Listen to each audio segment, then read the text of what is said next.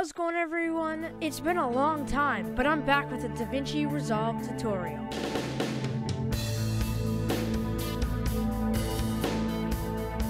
Okay guys, so it really has been a long time. I don't even remember my last tutorial. It was a music tutorial, but today I have a special tutorial because, I've upgraded Davinci Resolve. It's not really that different, so all of my other tutorials will pretty much work on Davinci Resolve 14 and 12.55. But in this one, we have a special kind of video because I would like to be talking about time remapping. Now, time remapping is basically the concept of remapping time, slower or faster. What do? So, in Davinci Resolve, there are ways to time remap, just like most video editing softwares. We are going to remap some videos and make them slower and faster. I'm going to show you how to get it smooth and not choppy looking coming up. Okay guys, so we're here in the timeline. So we have some B-roll, guys. This is just very basic B-roll. We're going to drag it into the timeline. It has no audio track because it's B-roll. I got rid of the audio track. But this is a good video to test it on because we can kind of see. Okay. We kind of want to make that... Oh, funny story about this B-roll. I shot this in the bathroom because it had two white surfaces and it was the easiest place to get really good lighting. So there's a part where the toilet comes into view. It's like I had to crop that out in post, which was not hard, but I did. So, okay, we're gonna split. So we want this clip to be faster. I want it to kind of play through kind of fast. Now, it's kind of hard to see time remapping on the playback screen, but this will give you the idea and it will work. Okay, guys, so there's two ways of doing this, the easier way and the harder way. So you just right-click on it. There's retime controls and there's change clip speed. I personally think change clip speed is so much easier, so we're going to do that.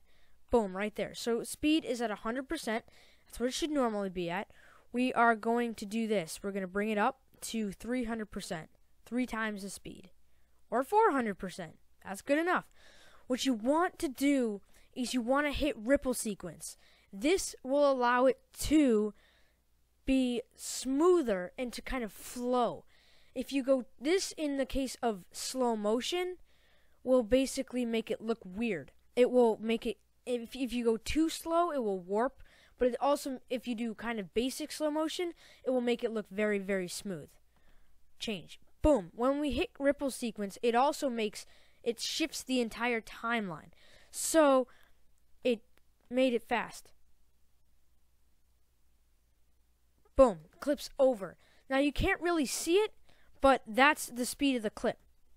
Now let's say, this is the goofy shot with the toilet in the background.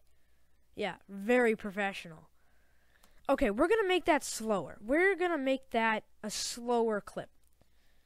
Let's select it, and you can do individuals, obviously not the entire timeline. Right click, change clip speed.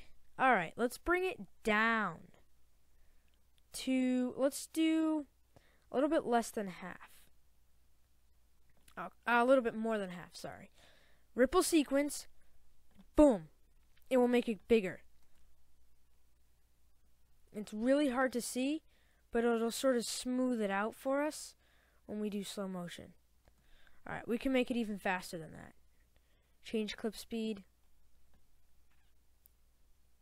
Let's go to 40, change. Boom, that's long.